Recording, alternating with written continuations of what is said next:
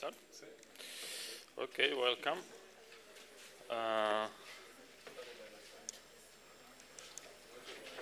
Just one question for I'm sending the slides in the end of the day. You get those, right? Okay, because I just had this super long list of emails. I'm sending it, but okay. So if you have questions about that, of course, it's not complete, but main things are in it for now. So, I see people coming. Okay, so as usual, I think it's good to have a very quick recap of what we discussed yesterday or what we up to now, and then get to a bit continuing correlations, and then get to modeling. People are still. So okay. So what did we discuss yesterday? Okay. Why I'm writing this recap? Because, I mean, what is there to keep out of what we discussed? So there were the questions of, okay, we were finishing up a bit stylized facts. So what did we see?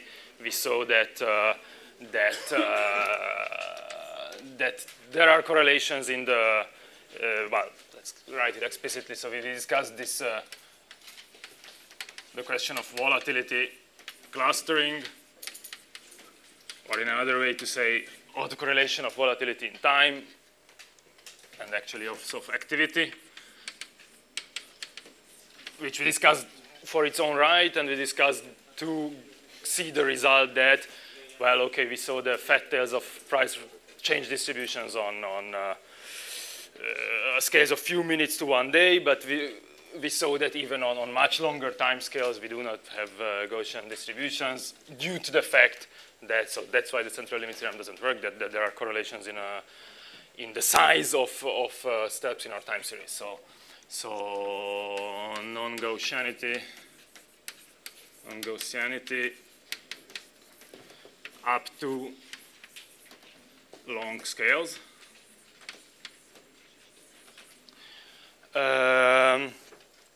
There was actually something I didn't discuss yesterday, and just in the slides, if someone's interested, it's just to know that actually what we discussed here is typically for quite liquid markets. So we discussed it was S&P 500 index and related things.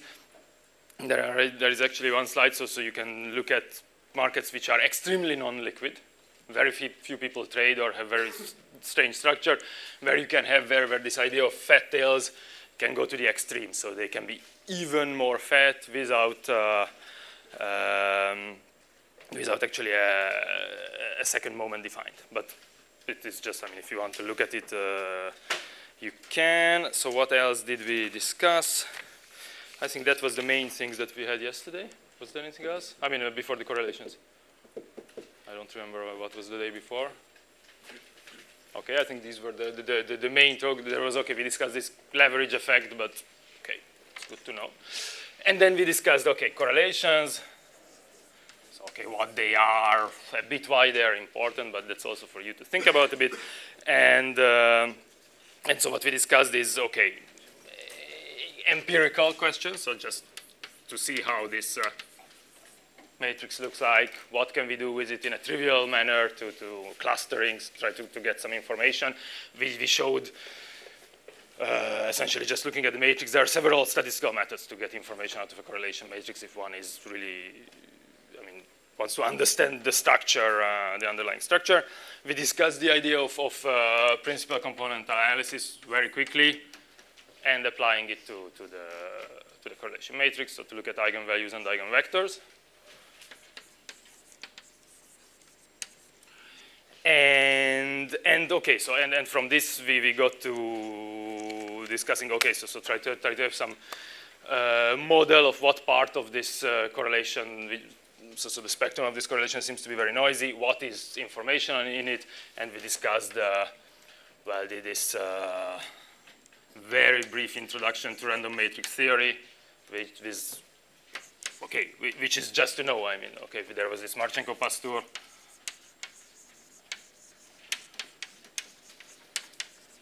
formula, which is good to know. I think it's very interesting. We just stated it, and And we discussed, okay, so what is the information, what's the part of the spectrum which is information? Well, I don't write it because I think you understood. Okay? So it's, I mean, I hope it was clear. If it wasn't clear, you ask.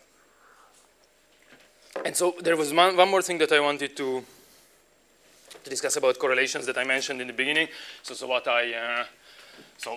when I introduced all the thing, I said, okay, so the correlation is something like this. So between products I and J.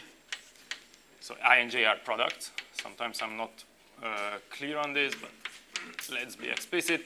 So there was this delta T index, which actually yesterday we didn't really use. Actually, I didn't really define yesterday what is delta T.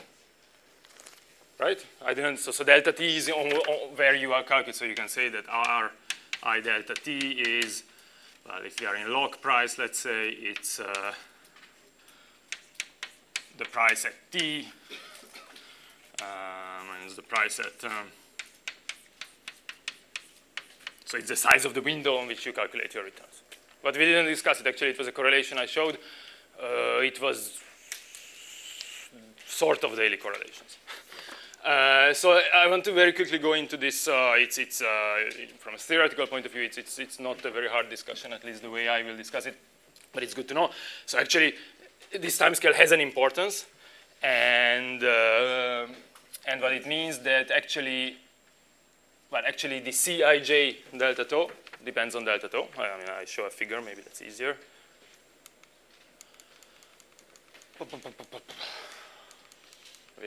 This is always growing, this set of slides.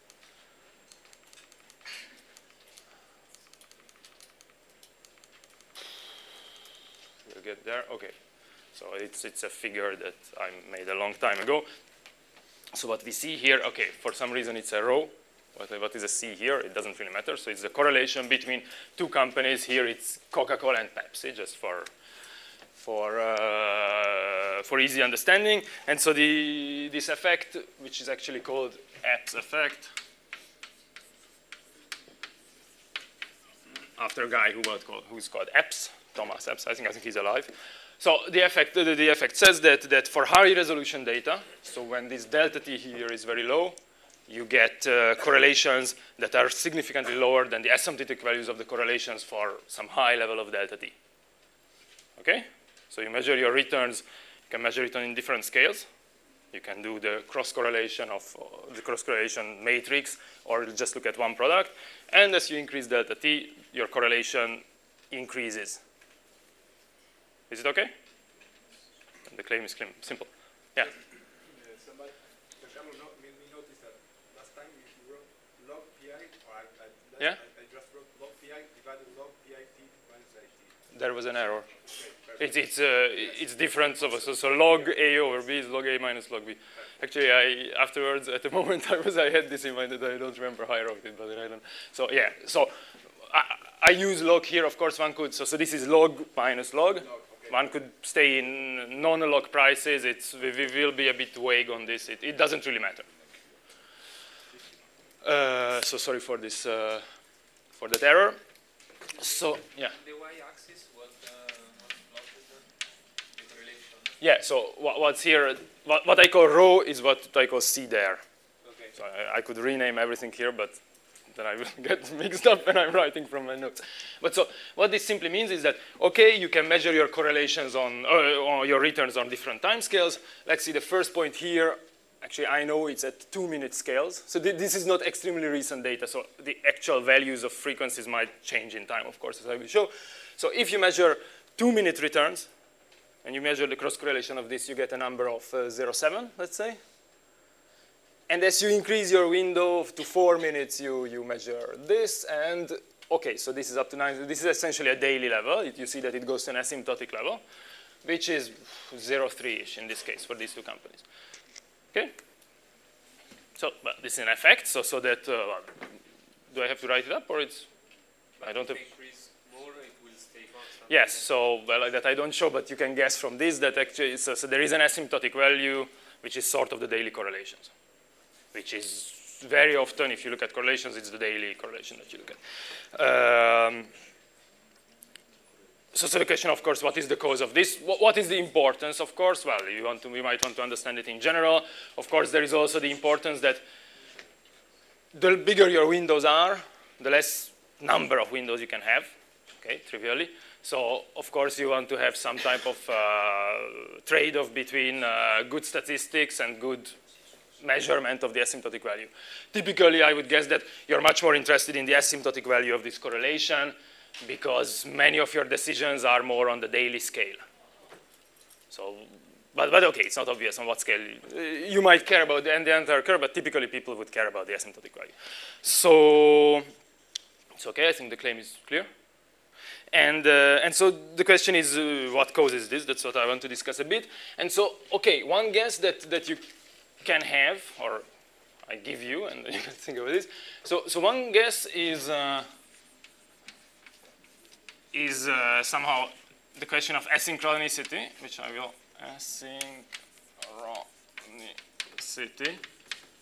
which I will discuss in a second. So by asynchronicity, what I mean is that, okay, so what are we doing? We are looking in these windows at returns, but of course, price might not change at all in this window if the window is very small. And then you will have a lot of zeros in this average here. So, okay, you can say that, yeah, sure, the correlation will go down because you're adding enormous amount of zeros into your sum in practice. And which indeed is, you expect is the case. I mean, the shorter the window, the more probable that nothing happened there. So this is the original approach to this, and actually there is a big, there are several results of, okay, how can you measure correlations in asynchronous time series? But actually, if you look at it, it's not really the case. I mean, it's not the main case in itself. So I show here two figures. One is, so actually it's the right-hand side that you should look at. It's, which is, okay, it's a measure of, somehow a measure of asynchronicity. So what it is the average intertrade time changing throughout the years. So of course, what you would think is that, okay, first of all, what do we see here is that, okay, it's an old data set from 93 to 2003, and you see that while average intertrade time in the beginning was like order of 1 minute to few minutes, on these, okay, so I didn't say, so these are quite liquid US stocks. So Coca-Cola and Pepsi is there, but okay, I don't know the names of others. It's a set of liquid stocks. So from a few minutes, it went down already to 2003 to let's say 10 seconds. And today, it's for the same product, I guess it's more on the 1 second scale. So okay, this is somehow a measure of asynchronicity. If there are much more trades, then you expect to have higher course or less probability of nothing happening in a window, okay, to say it in a trivial way. But if you look at the left, you see the same curves that you saw before for different years. So 93, 97, 2000, 2003. I just scaled them to 1 for simplicity because correlations can vary in time. So what you see is that actually the effect, so there is a quite good collapse of the curves. The effect, so somehow the characteristic time of this effect didn't change, while there was a factor of 10 change in asynchronicity of, or the typical frequency of trades, which should change the asynchronicity, the characteristic time of the effect didn't change. So I think that this is not, in itself, it's not I'd say it's not enough. And it's not just this. So we need another explanation. Actually, the explanation that I will give is extremely simple. I mean, from the math point of view, but it has some strong implications. So actually, okay, what you can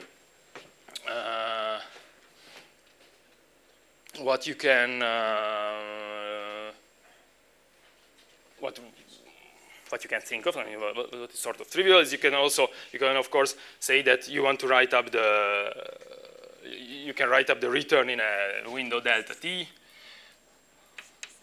So that's what we had before. Of course, you can write up simply as a sum of the returns in the smaller windows. So not very deep. So you can define some, okay, let's define a delta t 0 time scale, which is somehow your shortest time scale. Let's say that you have it here. In our case, actually, it would be 2 minutes, so the leftmost point. And so, okay, so you can write it up like this. I mean, it's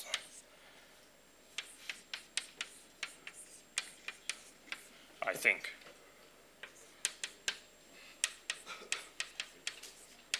So hopefully, I mean, I didn't do a mistake in the axis. Okay, and this is what you do is, okay, I have on this delta t scale, I have the price change. It will be the sum of price changes on smaller scales, summed up.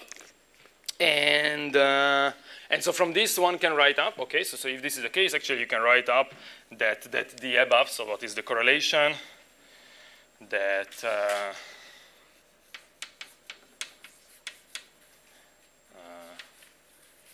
that this correlation, actually I'm messing up when it's delta t is up and down, but sorry, so, okay, so this is for anyone. You can write up the correlation in the following way.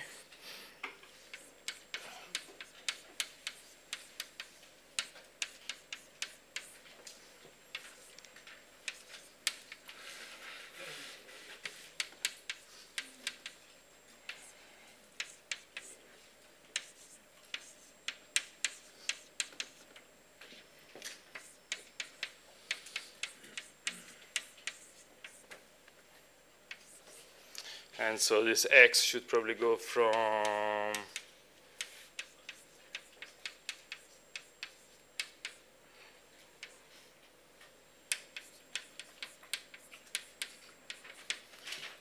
something like this. So okay, what I say here, is it readable?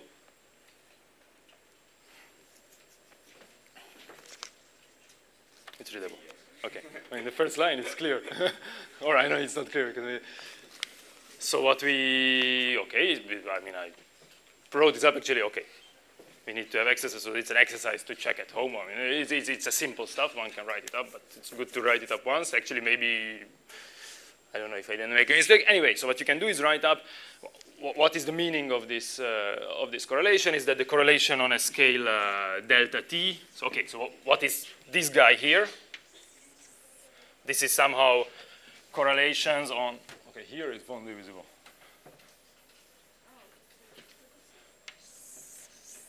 So this will be somehow correlations of ij on some other scale, but lagged correlations, right?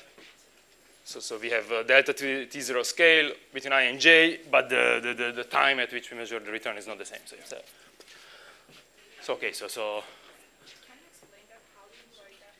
this? Yeah. It's an exercise. It's exercise. But so it's from this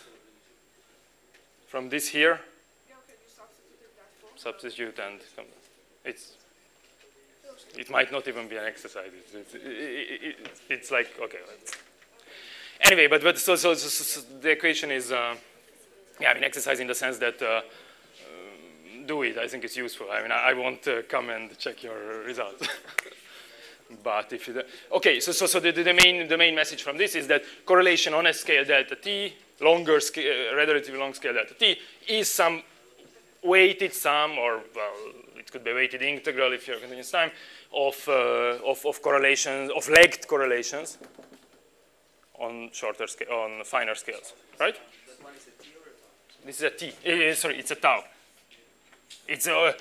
It's a tau which we never defined here. So it's a non-zero. The what's in the stomach of this and this is not the same. It's a lagged correlation, right? It will be x delta t0. Just since you're summing on x, I cannot put just one term. It's sum of. Is it clear what I'm saying? So what I'm saying is that this thing here will be some type of sum of.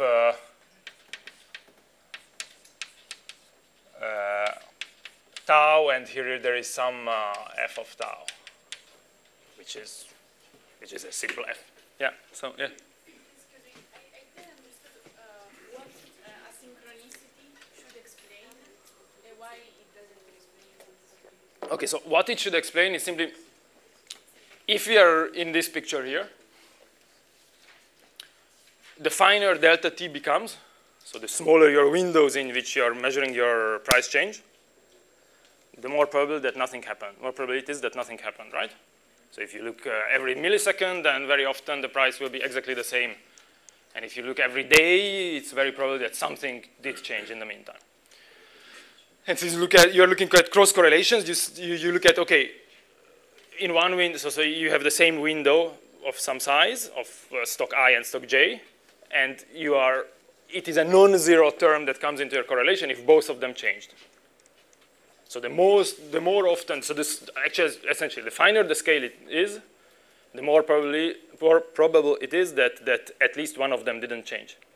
So in your actual correlation, so this of course will be empirically the sum of Ri, sum of this times this, so the average, I mean 1 over t. So you will be adding a lot of zeros into your sum, which will automatically decrease the sum. So which is the correlation. I don't know if it's clear.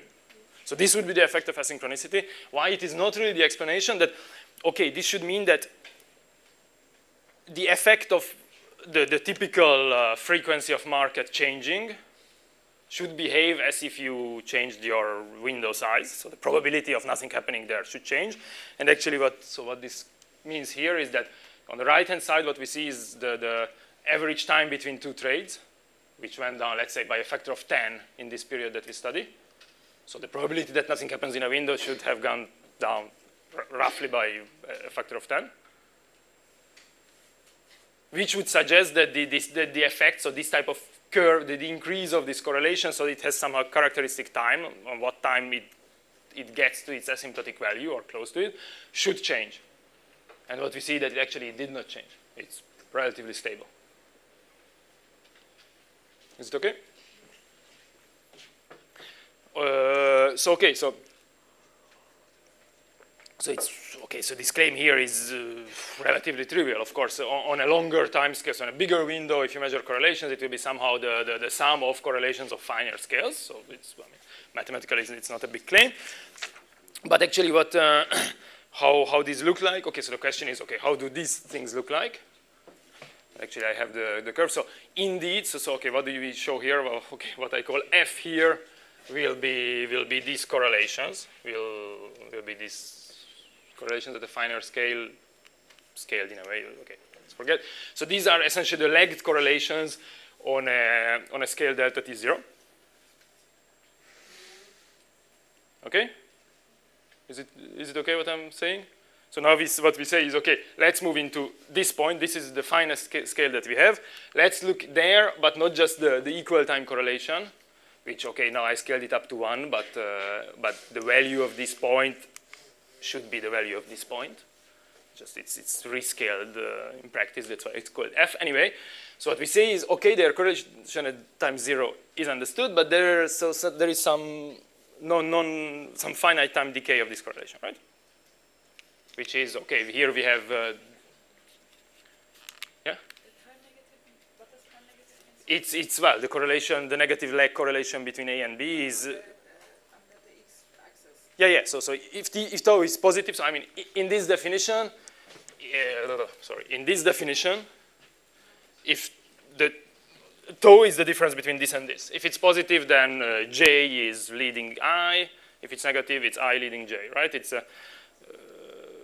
inverting the time is as inverting the pair, the two I and J. Is it clear? Yes. So this graph is just the Cij of data is 0? This graph here is this thing here up to a normalization. So it goes to 1, but yeah. So what I just simply want to say is that indeed at non-zero tau, you have some signal here. So right, at least these, let's say 3 points here seem to be non-zero. And then of course for larger legs, you don't measure any more correlation. So you can use this. Now, this is only for one given year. So I don't look at the dynamics of this quantity. But actually, what you can do is of course use this measure. So this F, what is going to be built in here, and recompose the correlation at longer time scales. So you can say, let's measure all the lagged correlations on a fine scale and extrapolate to longer scales, and that's actually what we do here. So this is what we get. So the blue points should be the same. In theory, they are the same that were on the first slide. I didn't check them, but I did them. And so it seems to work roughly. So the measured correlations are what we have seen before, and so the computed, well, it's analytically here, it's not really analytically. What you do is measure things at the fine scale, delta t0, and do this sum up for all points and extrapolate to all other time scales. It seems to work okay, so it seems to explain what we are looking for, right?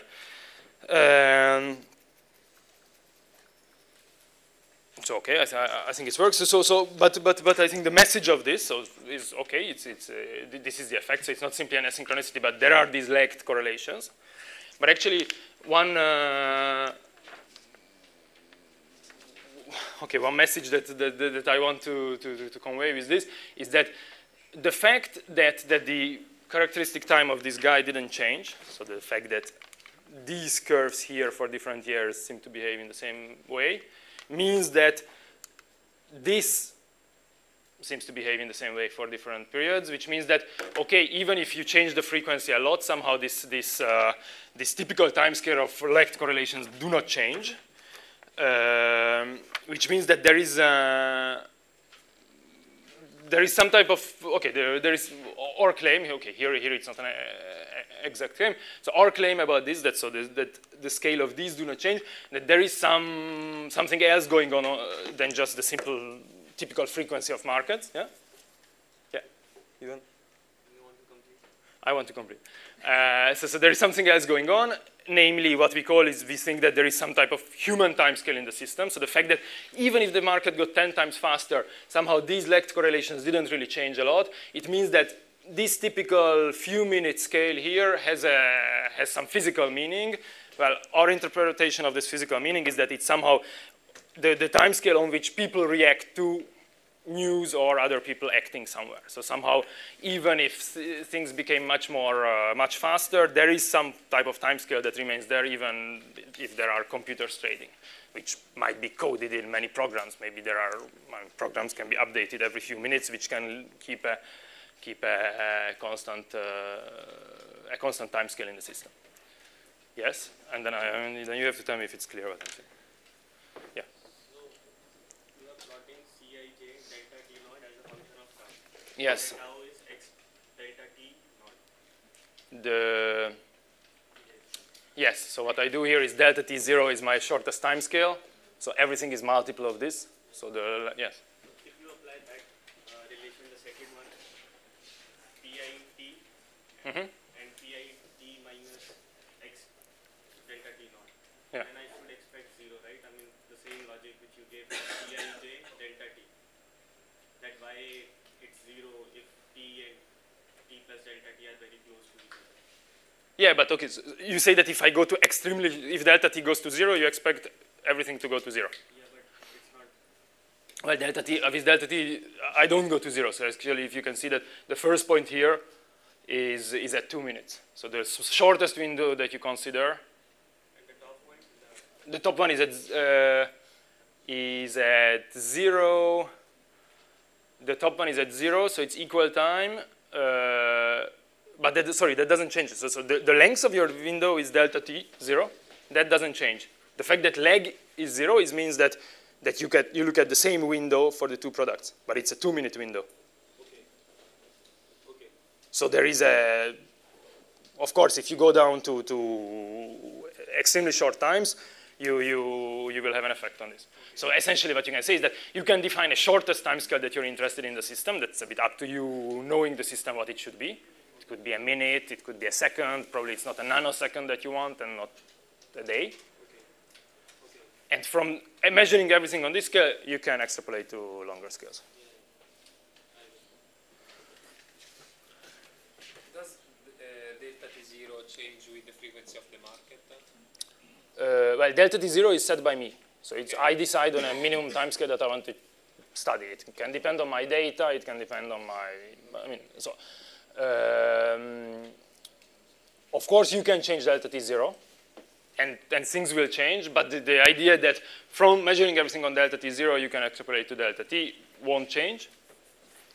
And the other thing, so this is okay. This is the equation part. And the other message is that I think the fact that it doesn't change so things remain constant is that it's not just an automatic timescale. It's not just related to the so the autocorrelation here is not just related to the typical activity of the market, but somehow related on to the timescale on which probably humans can digest information or that they pay attention. So it's an ill-defined concept. It's just.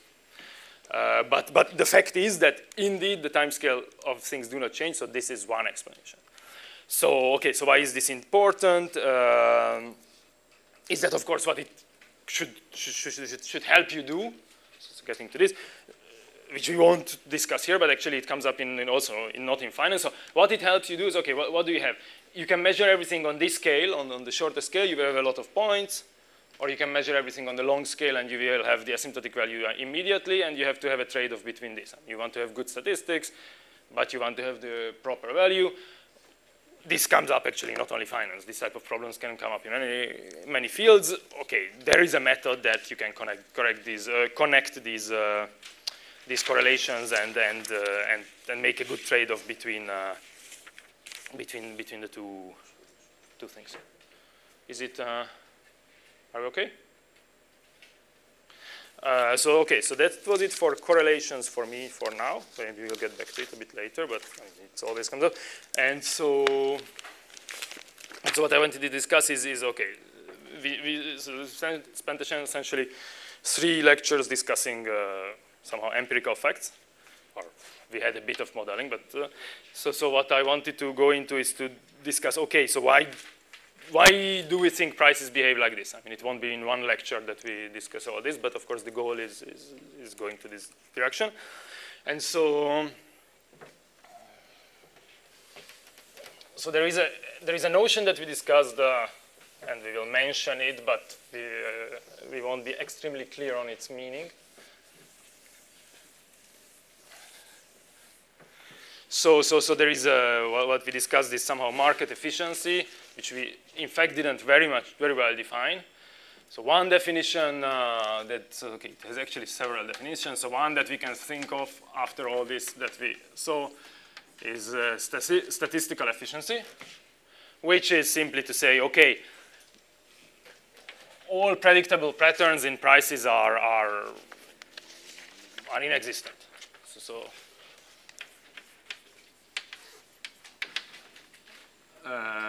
No predictable patterns.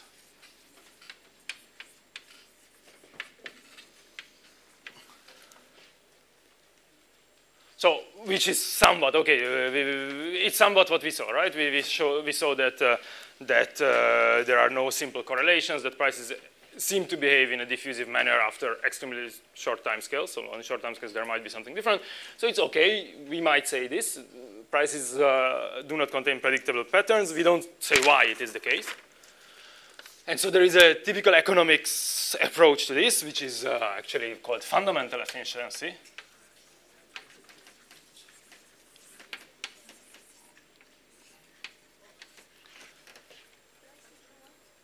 So no predictable patterns. All right.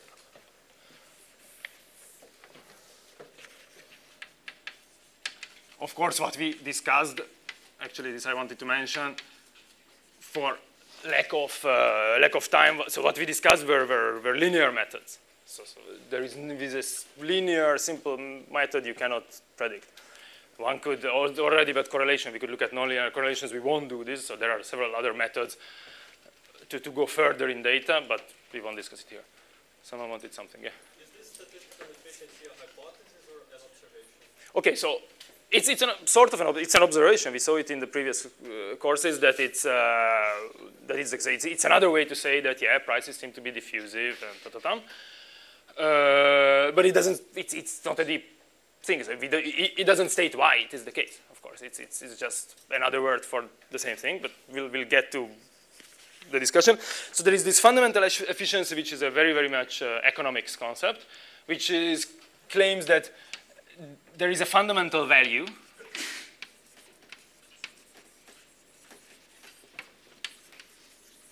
which is the fundamental value of a product, and that this is what an asset is really worth. So prices will eventually go to this. How will they go to this? Well, it's the usual, it's called this type of arbitrage concept, is that there are some people who know the fundamental value. So this is known to some people. How? We do not know. And so what they will do is that, okay, if they see that the price is below the fundamental value, then it's a good moment to buy it, by which they will be pushing the price up. And if it's above, they will sell it, by which will they push the price down. So those people who know the fundamental value will trade in a way that the price indeed goes to this fundamental value. It's, okay, I think it makes sense as a claim, but it's not very clear how the mechanism really works. But okay, I mean, we can imagine this, that sure, if something is very cheap and people start buying it, then the price of it will be increased for some reason. We will exactly discuss what is the reason, if it's a mechanical reason or it's a more complicated reason. So this way, do I have to write it up or it's clear what I'm saying? I never know how much I should write. Is it clear what I'm saying? It's clear. Clear? Okay, so fundamental value, some know this, and trade accordingly, let's say,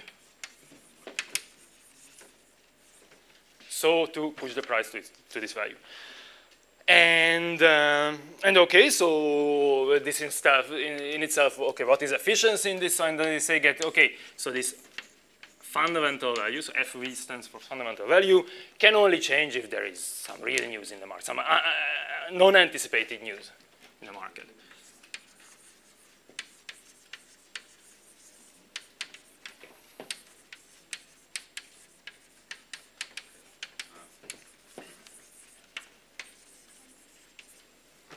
Right, and okay, so you can say, sure, things will be, there won't be predictable patterns if the only way prices can change is via a non-predictable underlying process.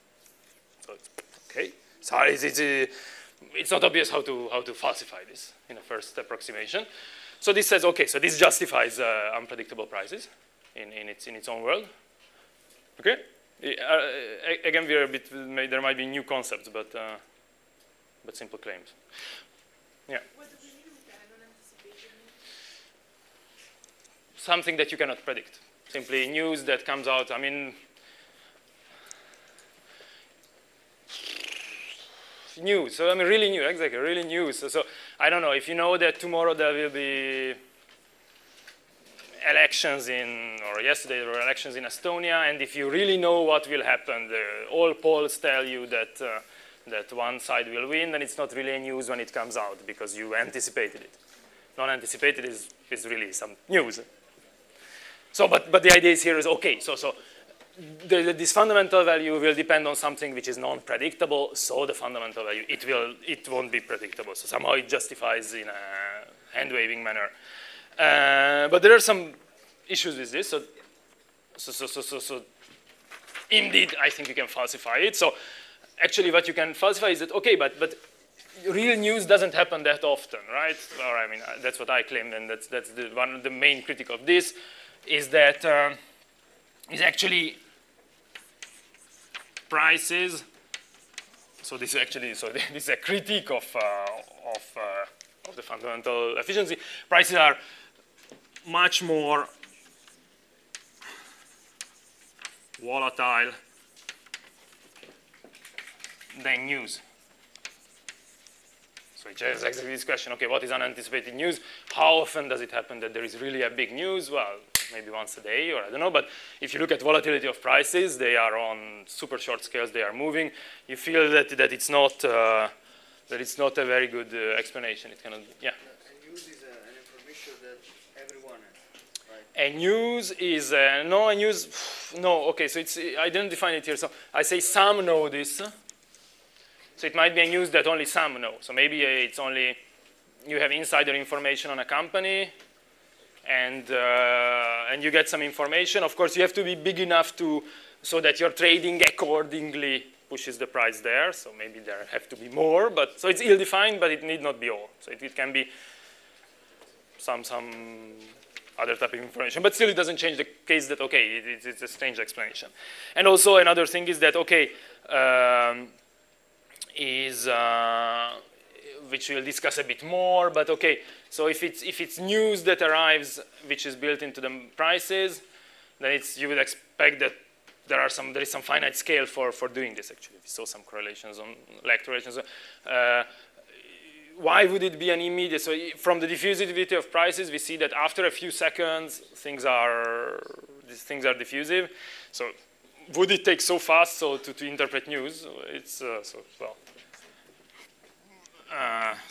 it's a question of interpreting news versus short scale diffusivity, right? It's clear what I'm claiming here? So of course, I mean, it's a trivial claim. That interpreting news is hard. First of all, the news can have errors in it. I mean, you don't know where you get it from. Maybe it's not true. You have to understand. Sometimes it's not obvious if a news is positive or negative and all these type of things. So there are, I think, some issues with this, and we will see further. The alternative view, so what is this really statistical efficiency? Well, the idea somehow is this point here to trade accordingly is there. So the statistical efficiency, well, it's not a nice theory. It's not like fundamental value. Fundamental efficiency would be a nice theory if it were true.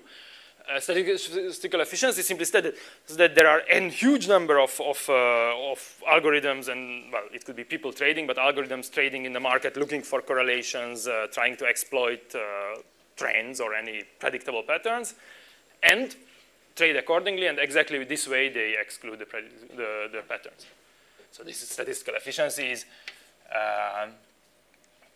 it's essentially algorithms that are trading. So it could be people, but today it's more algorithms. Algos look for patterns, and actually they trade accordingly and remove these patterns. So it's a less nice theory, but maybe it's more true. But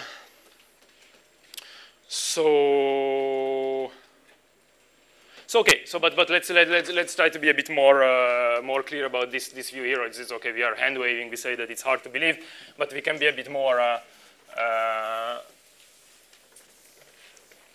quantitative. So okay, what this says that okay, there is a fundamental value. Price can go away from it, but it will come back to this level soon. So, but the question is, okay,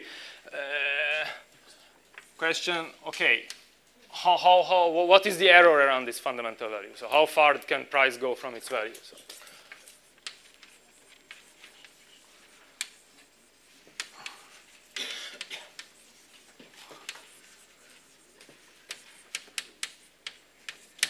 So, okay, if it's yeah.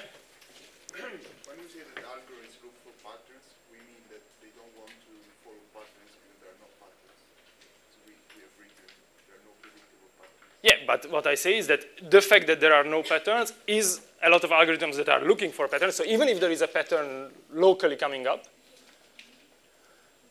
it is removed. So any patterns are essentially one by one removed by people understanding that they exist. So there can be patterns that come up, maybe more complicated, maybe not simply in this linear predictable fashion. But on average, you do not you measure diffusivity because they are all exploited. There is a huge money you can make by exploiting them. So there is a lot of people trying to look for it. So if locally you find out that there is if there is a clear mispricing between oranges in the US and Europe, I mean taken into account the money to travel between or to import. If there is a huge mispricing, people will be trading in a way to eliminate this. So as a result, things will be eliminated. It's not that it's not that God eliminates them. So still I'm on trivial claim. So fundamental value, if it's 0.1% against price can go 0.1% away from fundamental value, good, then it's a meaningful thing. And if it can go 100% away, then it's hard to then it's hard to handle it in any way. So actually, I put a quotation. I like to put quotations from Fisher Black, who is a super important economist. I think he was trained in physics. Actually, so there is this Black and Scholes option pricing. He's the Black from it, and this is a paper called Noise. And I leave you read it, or I read it for you. You can read it.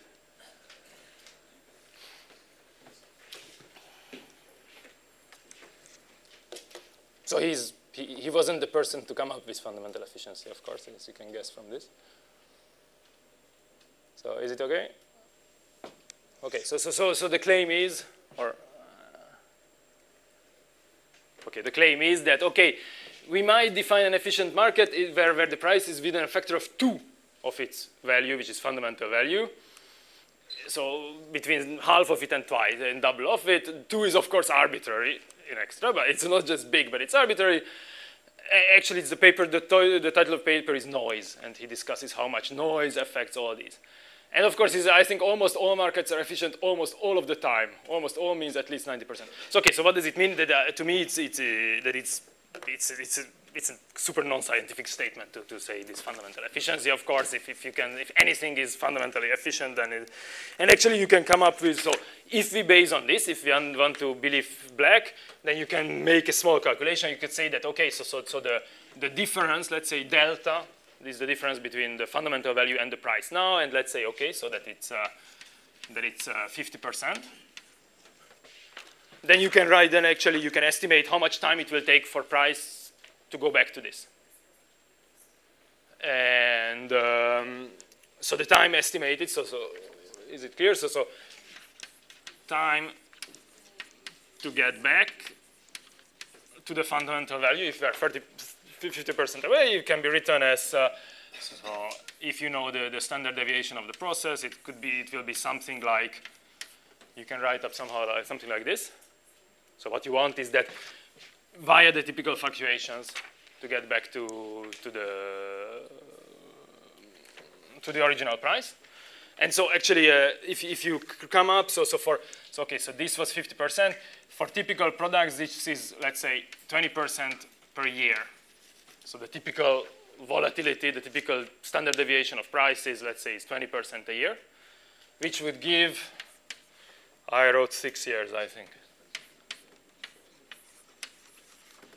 So it means that, okay, so for a typical fluctuation of 50% away from the fundamental value, it will take 6 years to get back to it. Okay, so it's meaningless, right? We cannot do much with this. So we won't believe in this. It might be a useful concept, and statistical efficiency seems to be even true. But what we will try to see in the following is, okay,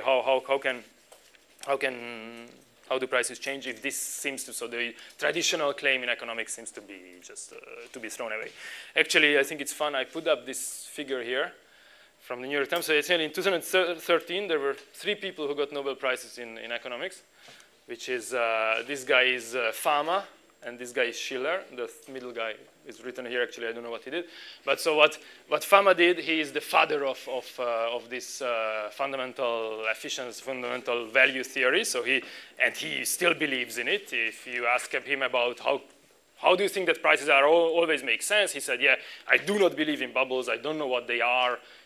It is indeed true. This guy here instead is the person, I think, who first showed this. Actually, I will write up the name of this. So the fact that prices are much more volatile than news would suggest is called volatility puzzle in the literature. So it first comes from, I don't think the name, I don't know if the name comes from him, but it comes from Schiller. So it's pretty funny, I think, for this idea in economics that 2 people who say exactly the opposite got Nobel Prize at the same time. So it's a bit a question of related to yesterday's movie about these underlying big truths, if they exist or not. And okay, so this was more on the theoretical side. So what do we want to do in the next? We want to understand a bit, okay, how, so somehow information does exist in the market. Why do prices change? So how, essentially, how do this information usually get built into the market, to the prices? And try to become more, doing some models about it. Yeah. This estimate of 6 years, I didn't understand if it falls to the fundamental value theory. Well, to me, maybe it's true, but it's meaningless, right? If there is a fundamental value from which you can deviate so much that it will be in 6 years that you get to it, then for any practical reasons, I don't care about its fundamental value. So it's, I mean, it doesn't disprove in a sense. I mean, there might be some fundamental value somewhere, but but nobody knows it. And of course, okay, I didn't mention something. So what is this fundamental value? Okay, so one would guess that fundamental value is the real value of the company, right? The company Apple might have a price now, but then you can write up or look at all the balance sheets and come up with the real valuation. And you say that, okay, it's overvalued because... So I want to discuss how information get built into the market. Actually, I would call it like a short discussion before getting to a model, impact and info. So there is a notion that we discussed a lot, and actually that's the answer eventually to our discussion, is what is called market impact, which is okay. It's a trivial claim that I already made. So market impact, or actually it's called price impact often, is simply the claim that if you buy on average, okay, it's important, on average, buy trades, and I will define it in a second, will make the price go up, and sell trades will make the price go down. Okay, this is market impact. Of course, it's easy to claim, but it's hard to really measure. I want to make just a short thing that we didn't discuss before is, so it's something to be always kept in mind is this is all figures, but this as well. So, which was okay, the way the market functions. Of course, it's trivial to say that at any trade there is a buyer and a seller involved in it. So you might ask, what does this mean, this claim? So the way we define the sign of a trade, so if it's a buy trade or a sell trade, is the aggressive party, so the initiator. So in this case, so the person in this sense who would put a market order. So there are all those limit orders sitting, and then someone decides, okay, boom, I want to trade. That's the only way to have trades, so to have buyers and sellers meet. So it's the sign of the initiator, which is the sign of the trade. It's a definition. Okay. Actually, okay. Okay. Sometimes it's if you look at data, sometimes it's not that obvious to decide the sign of a trade, which should be the simplest thing. But so this is the claim. Okay. And so there are three usual, maybe I will just discuss, three usual explanations for this market impact. So one is that it's somehow, that trades convey info to somehow private information. So the dynamics here would be that, okay, I have some information, so I trade, so others learn from me, so others update their expectations, so price moves. Right? It's a simple, it's hard to write it up, but it's okay. So what does it mean? I have information that price will go up from somewhere. I buy. People see that I buy. They say, "Wow, this guy has information. Maybe why would he trade if he didn't have information?" Let's all think this. I mean, let's follow him. Or they might think that I'm an idiot and let's do the opposite. But somehow they get the information from this. Okay. So this is one way of thinking about it. One which is a more actually a more physics approach, which says, so okay, of course here what information is an important question, and how do others know that I'm someone who has information and I'm not just a monkey? It's not obvious. And so the other is that you can another theory can be that it's essentially any type of fluctuations of supply and demand, which can be somehow random. So any random fluctuations have some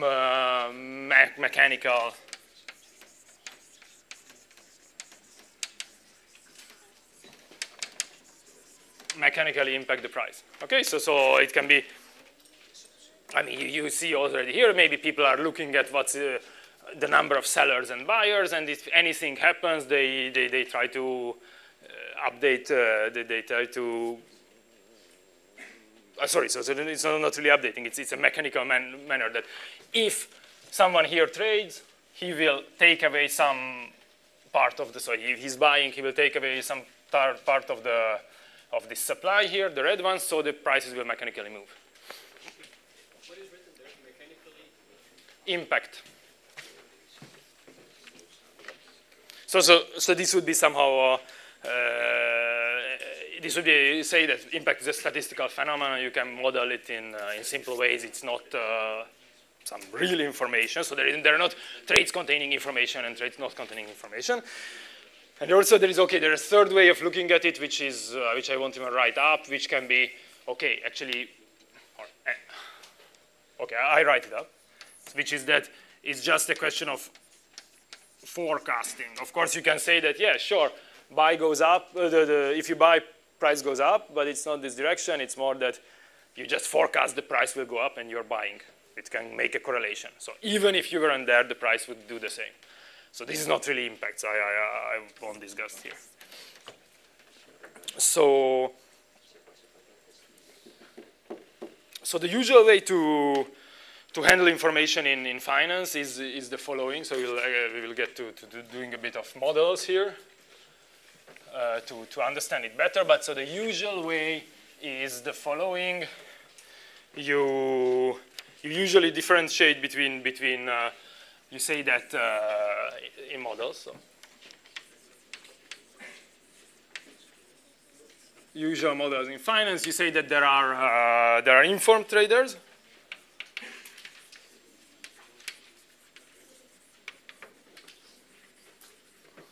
Right, so you solve your problem about all this question of what is information. You say, yeah, okay, there is a subset of people who are informed and are rational. So, okay, they are trading in a way to exploit their information that came from somewhere, and not everyone has them. And so actually, this is a bit like behavioral finance issues. And the other is that you have noise traders who are idiots. Who are trading just, who don't have information. They are trading to make things work nice. So so noise traders do not have information or do not have the ability to process the information, whatever, it means that it's the same. And okay, you can come up with explanations why they trade. So they might trade for other reasons. They might trade because from some liquid, for some other reason they have to buy, not because the price will go up, but somehow they really have to own this product, or they have to trade for some risk reasons, or they are simply irrational. They think they have information, but they are doing random stuff. So, okay, it's a way to model this. And so I want to discuss a few models just to get the taste of this. So what I want to start with is a model which is called Kyle model, because of a guy called Kyle from '85, which is actually a super nice paper. So of course, okay, well, when I'm talking about all these ideas typically in economics, I'm quite negative about it, but there are very deep ideas as well. So there are very clever people who may be following another approach than what you would do, but come up with very good things. So maybe I'm too negative sometimes. So anyway, there is Kyle, a paper whose title is Continuous Auctions and Insider Trading. If you want to read it. Does anyone want to read it? Should I write up the title? Continuous auctions and insider trading. the title doesn't seem to be extremely sexy, but so the idea is that it's one type of model how information can get built into prices. Okay, so how info builds into prices.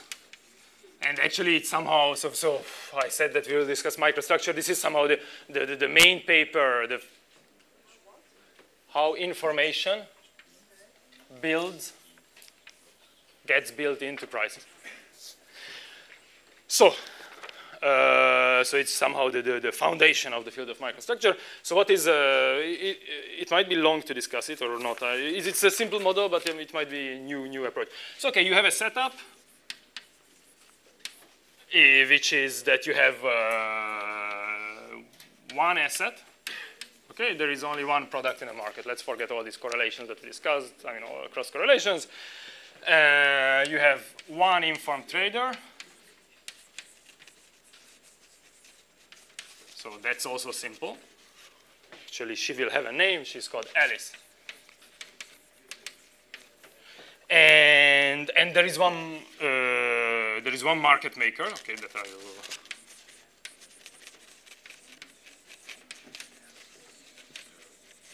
Who is called Bob. I'll discuss in a second. And there are noise traders. Okay.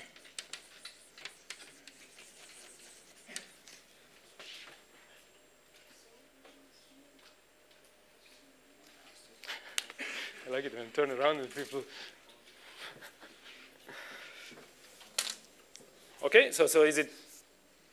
So it's we discussed. Okay, one asset trivial, one informed traders, and noise traders. This we discussed. Okay, and so what is a market maker? Market maker, again, we discussed several times. It's the person who somehow puts quotes in the market. So Alice and the noise traders have to trade against someone.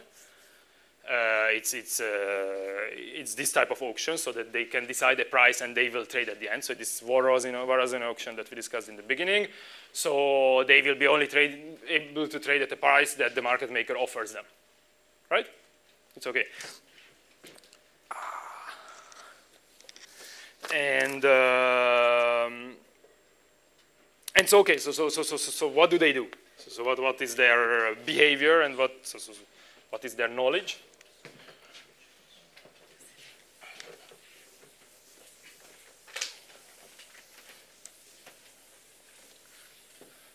The knowledge is the following. There is Alice who gets some information. So we are at T0.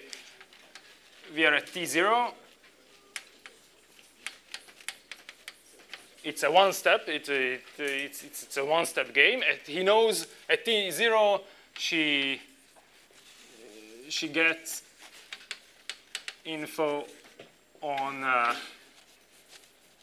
the price of the price of this asset that we are having at T1, okay?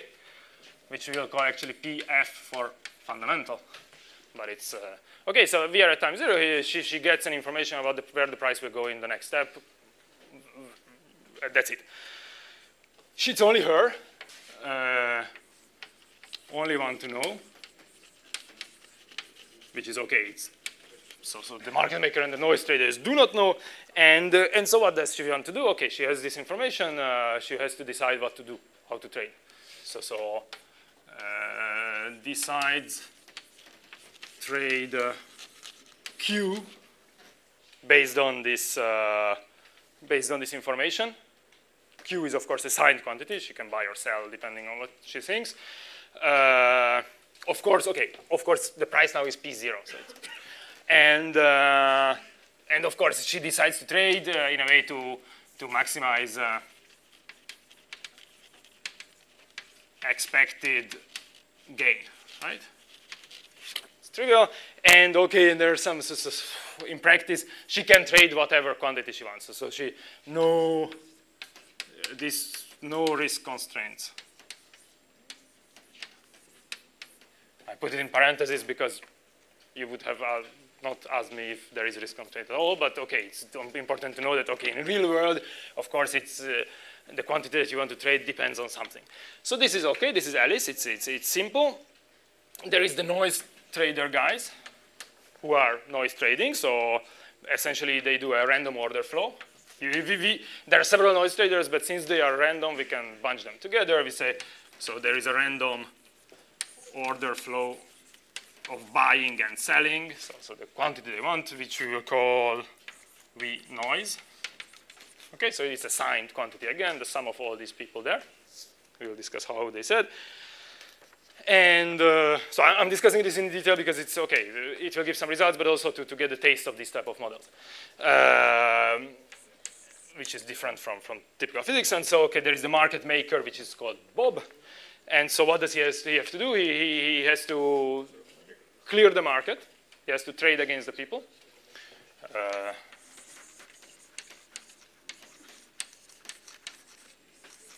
So he has to set a price at which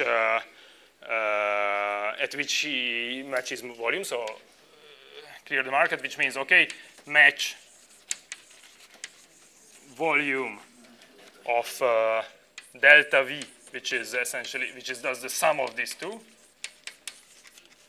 He will have to trade against these, so Q plus V noise, at some price P hat. And okay, again, we have unrealistic assumption that he has no what we call inventory constraints.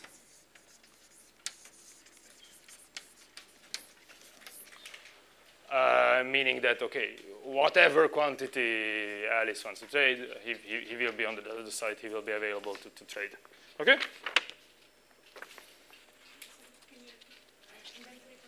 Yeah, so he doesn't, inventory means the amount of things you have in your pocket. So he's not constrained by this. If you are Alice and you want to trade, you say you want to sell me 1 million, I say, okay, I'll buy 1 million, I don't have any problems. I'm not constrained by a maximum size of my inventory of my, okay? It's not really, it's important in a real world and it's important in an economics language for us.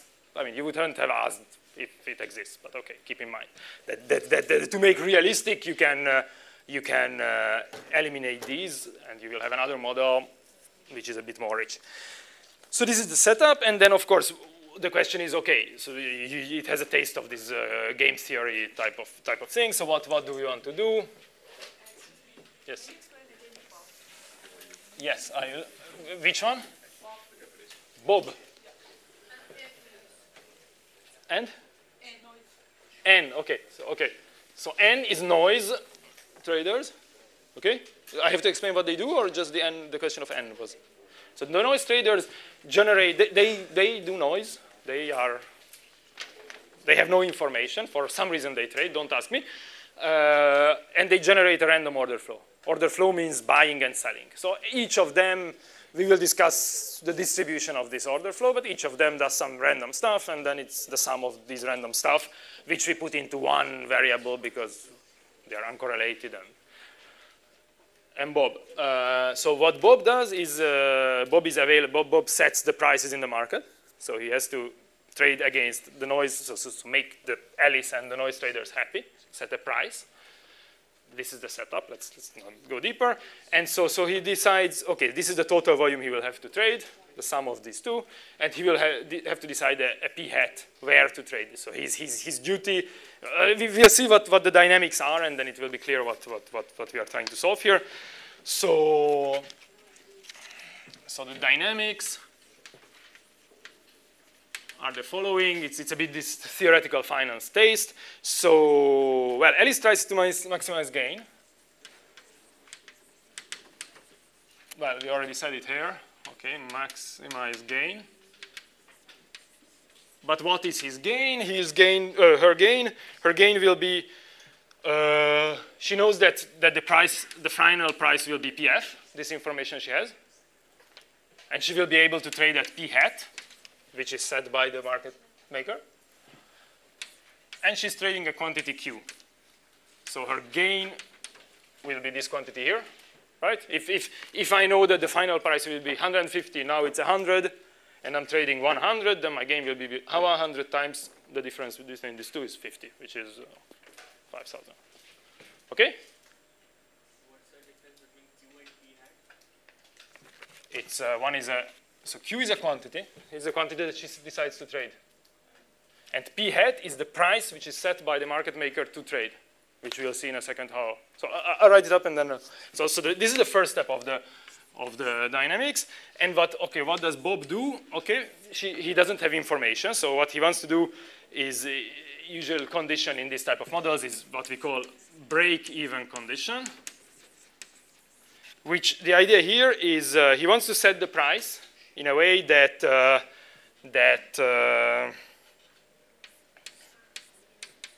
that it will be this quantity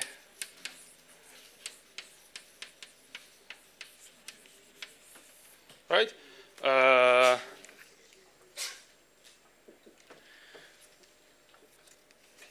Okay, so what he does is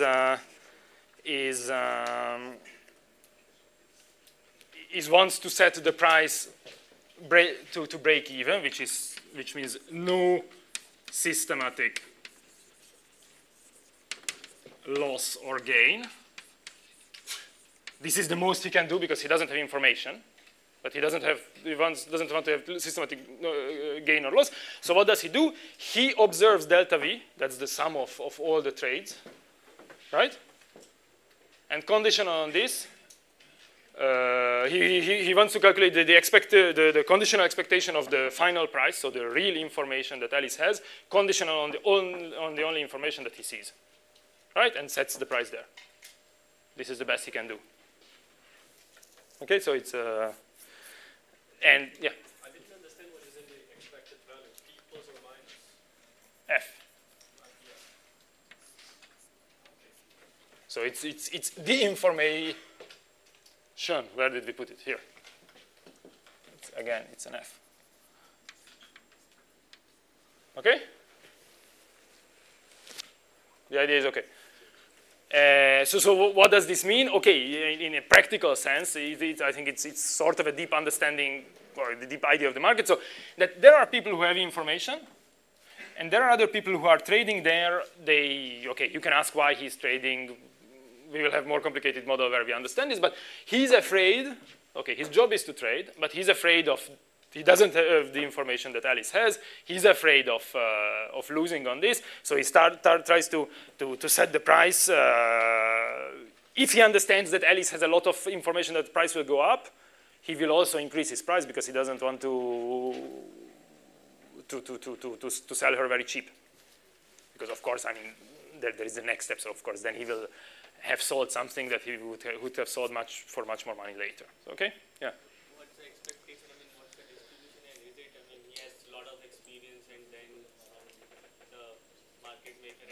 Okay, in practice, this is what you expect, right? That okay. It's a question, or it's a claim.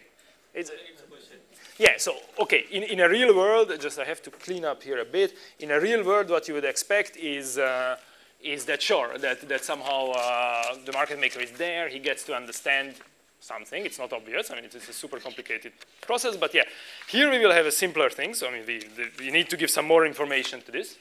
But okay, so this is the dynamics, and okay, so what are the further information? It's a further info. Okay, it's a bit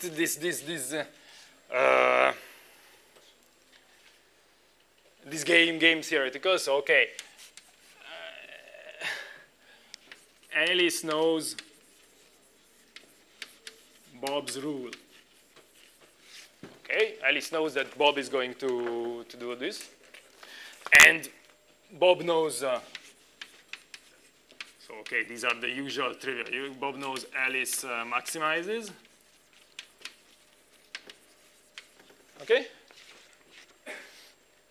And so this is, of course, a rule here. He will have some proper definition of this rule. And then, okay, there are two things. Okay, so the third is that Bob knows that Alice knows that.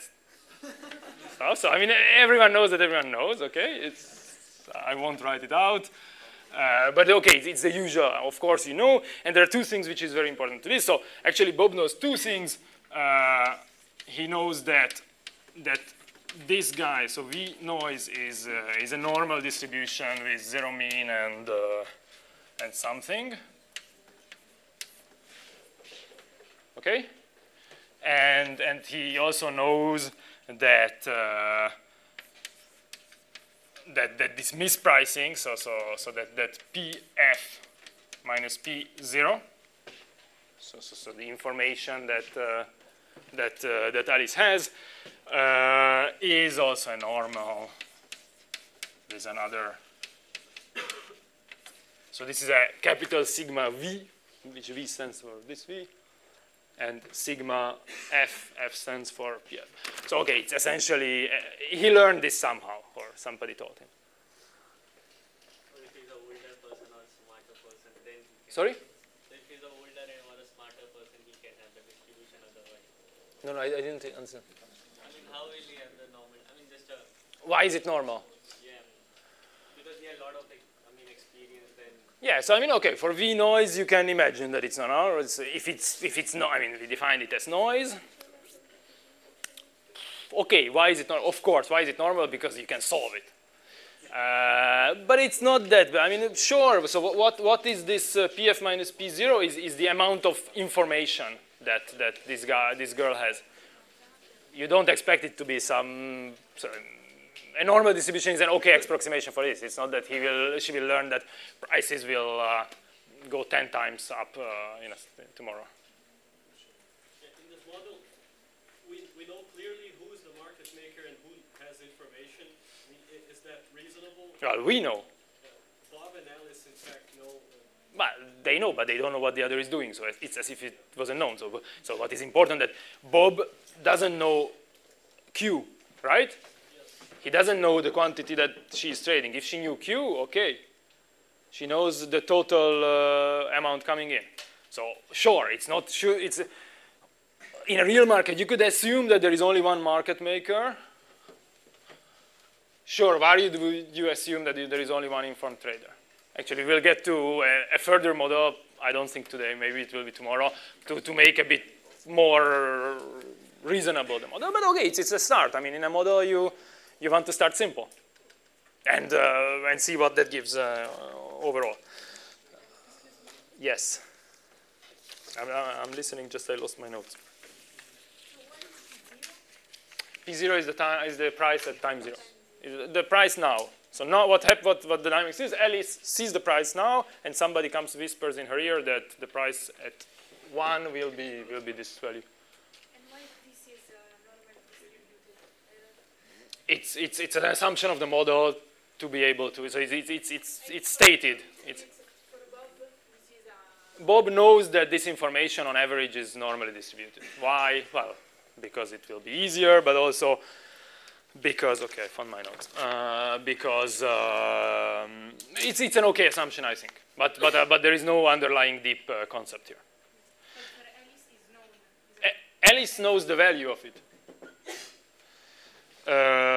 So okay, so is the main question clear? What the game is that Bob only sees this quantity and knows that Alice will be maximizing, knows the distributions. What will they do? So okay, let's make an assumption, which is a reasonable assumption, but we won't go deep into its meaning. Actually, okay, this will be a big critique of this type of model, is that, okay, let's assume the following relation, that what Bob does, Bob's pricing rule is the following. The price he sets will be the price now plus a linear dependence on, so plus some lambda times delta V, right? So he sees the total flow coming in, and according to this in a linear manner, he changes his price. There is a factor here, lambda. Okay, we will have to define what this guy, what that is, and what is important. So what does it mean that in this impact language that we saw before, so that prices change, that price changes are correlated to trade flow. It's a linear impact model. the change in the price is linearly dependent on the volume, which actually we will see tomorrow that it's not a good approximation for real data. Real data is more complicated, but okay, it's actually many models are based on this. So what will happen? So what should we discuss here? Okay, so what will, okay, Alice will maximize. So what Alice is going to do in this case, she will want to trade a Q hat. Okay, which is, as we said, it's a maximization. So okay, in the math language, so he's maximizing his Q, her Q in a way that the expectation of her gain is, but he's choosing Q in a way to maximize her gain, where, as we said, gain is here. So this is the gain, but so then gain actually becomes more, so if we know this rule, and she knows this rule, then her gain will be this.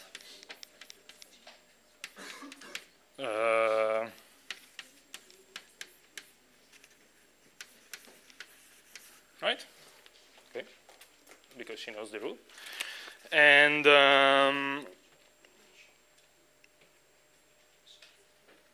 okay, so we want to write up the expectation of this. I mean, we want to make the derivative of this and write up the expectation. So I'm losing this stuff. So okay, so what we know actually is that the expectation of delta V is the expectation of so delta V is simply Q plus this normal variable. So the expectation of delta V actually will be expectation of Q, will be Q. That's simple. So with this, what she can write up is that her choice of Q hat, we have to just do the derivation, will be the following.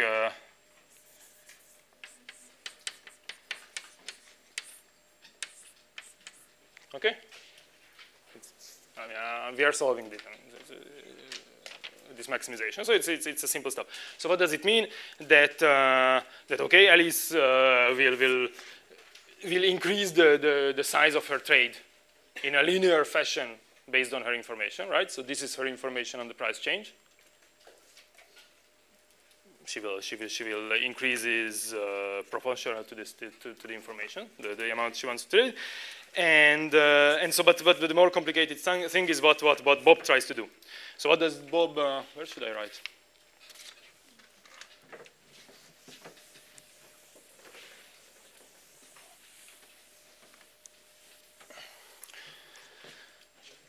So what Bob wants is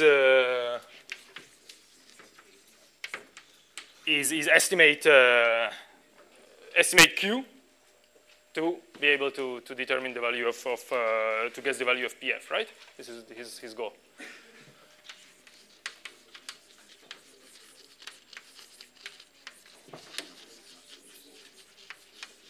This is his goal.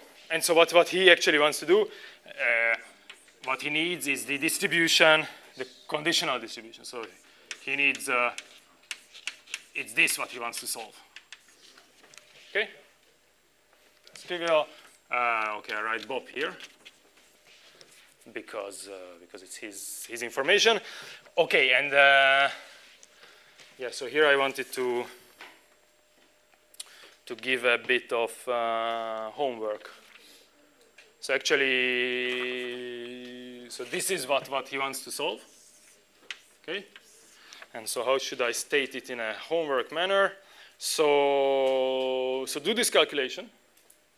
So what is this? Of course, here you can write up a Bayes rule, Bayes theorem, right? It's known. So you write up so determine the probability. So determine this guy here. From this, of course, what he actually wants is the expectation. So try to determine this.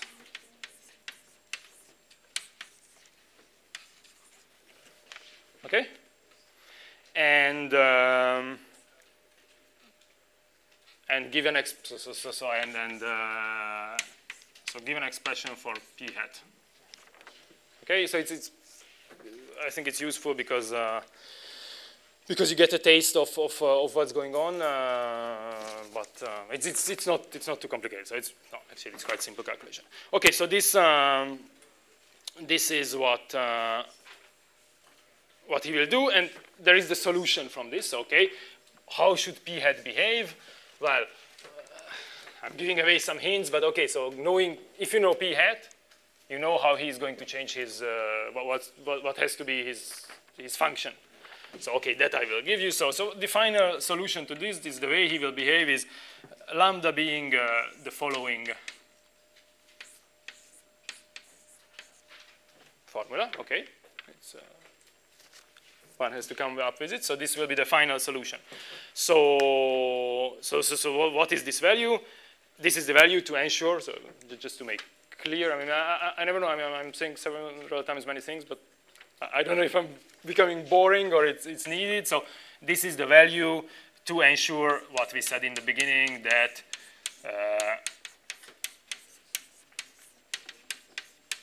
okay. So this to break even. Now, what does this mean? So, okay, this is the solution to the model. It's a bit a dry solution. If you go through the calculations, it's more fun. So what does this really mean? That it means the following. So, okay, I'm using too much space here.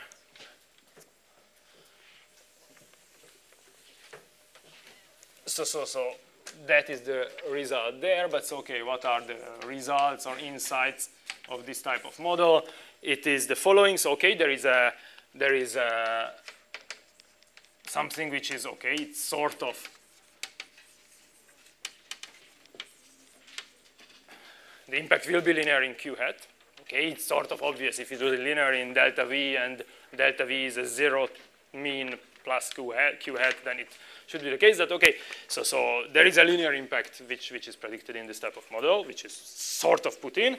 But what is more interesting is that what Bob will do, so what we see there is that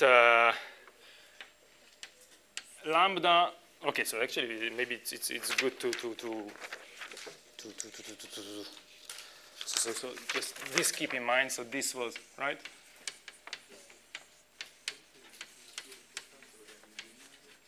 This was the beginning. So what is lambda? So what does Bob do? There will be this lambda which grows with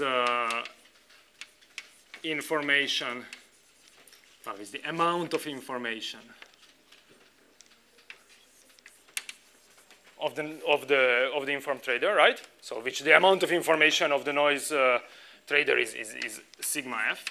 So the typical size of information. The more trades, the more informed traders can have information, the more he has to protect himself against them.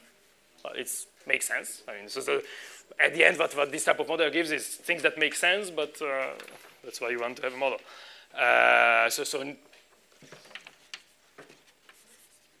So okay, let's be clear. Needs to protect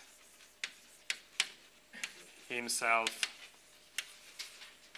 more, right? The more the information. And it also goes down another thing which might be, so this is more trivial. The other is that delta decreases with the amount, the volume of noise traders.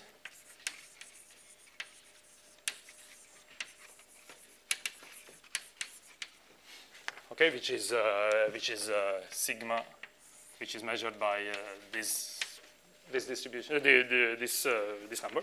Yes. We say that so we have a larger sigma and more information. I mean, the Gaussian is more spread, right? So yes, so it can have larger values. So if sigma f is larger, it means that the difference between, so the amount of information can be larger in absolute value, right? Because it means that the difference between price now and the price in the future that I was told is larger. of course, the sign of, so the average remains 0, but it's not the average you care about, but it's its deviation, because of course if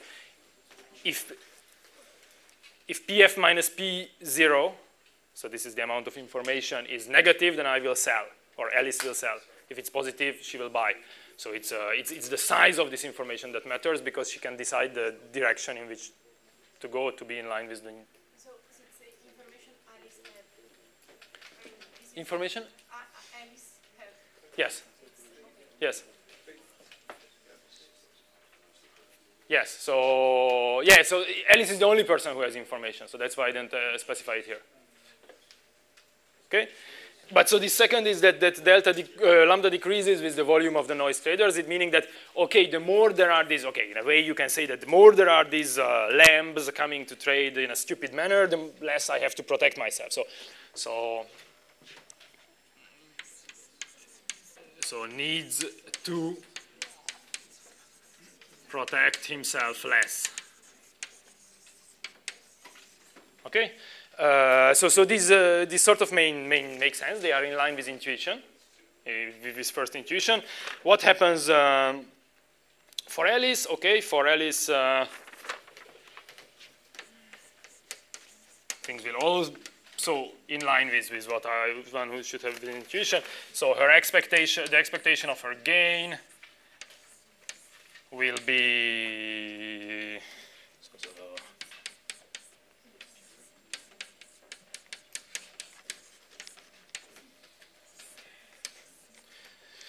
the following. Okay, I don't write it out. Again, it's an exercise actually, if you want. It will be this.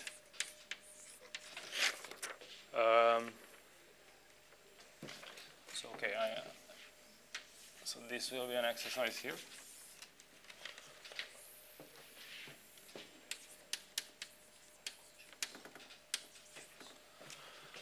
And okay, let's say that this is also an exercise, though it's simple. We have all information by now we have all information. So what does it mean? So her expected gain will go this way, so that she gains. Of course, it's increasing. So increases with amount of information, trivial.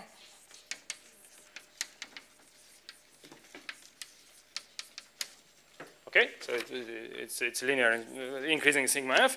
But what is also important is that it also increases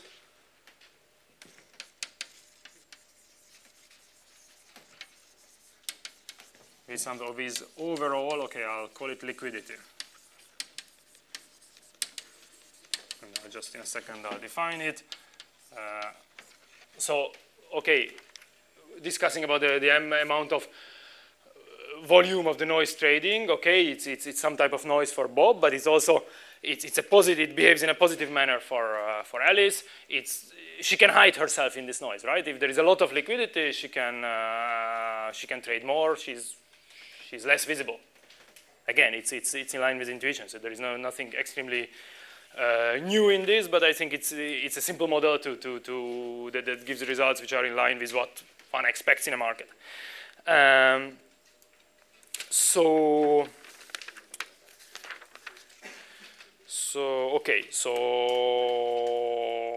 to conclude on this, it's a first type of model. I mean, it's the way going through it actually. I don't know. You will have to tell me. It might seem very trivial. It's an obvious thing, obvious schemes, and obvious results, but they are not that obvious when you have to build it up. And it's the first model that I think was in line with these basic intuitions, that there is a market maker. He has to protect himself from those who have information. How can he do this? Well, we gave the solution, and all that comes out is, well, might be in line with intuition, but it's good to think about. So the more the info trader there are, the more he's in danger, and the more he has to change the price, and the more people on which he can make money. So the noise traders there are who don't have information, the better for him. And instead for Alice, her expected gain grows with both sigma, capital sigma and small sigma. So okay, so we started at 9. Okay, because so my idea was to discuss another model, but I think maybe it's the right moment to stop and not start. No, it's too early to stop, or I mean, for 10 minutes to start something and restart. Okay, so that's what we'll do. But if you have questions, of course. But I hope it was clear.